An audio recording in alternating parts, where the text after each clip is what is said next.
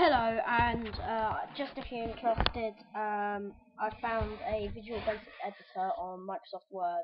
It works on 2003 if you don't have 2007. Right, press Alt F11 and go on to Insert, User Form, and a little box should come up here. Right, and you've got all this list of things, but for this little thing, I'm just going to click on Command button, draw that along, so you've drawn it there, move it where you want it on the box, and change the size. Down here in the properties bar is quite useful.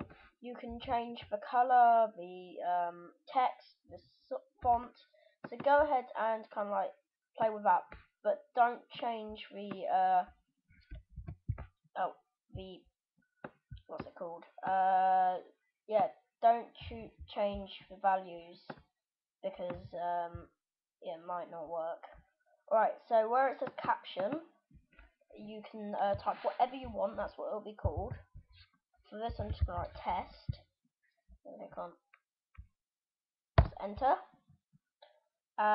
Double click on it. Double click on the box. And another box should come up. It says document 1, user form 1, bracket code.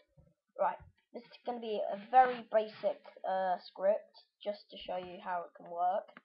Right, type in before the enter, type in MSG box bracket speech mark. Right, whatever you want here. This is what's going to have in the caption, and I'm going to write hello world, and then you go bracket, no, speech mark, then bracket. Right, now you see this little play button here, press play. Right, and it says, and a box should come up, and it says user form 1, and it should have your box and whatever you call it, and then you click on the little thing which you the box, and it should come up with the pop-up. And so that's that. And also, when you go onto here, the user form thing you made, you can change what it's called, like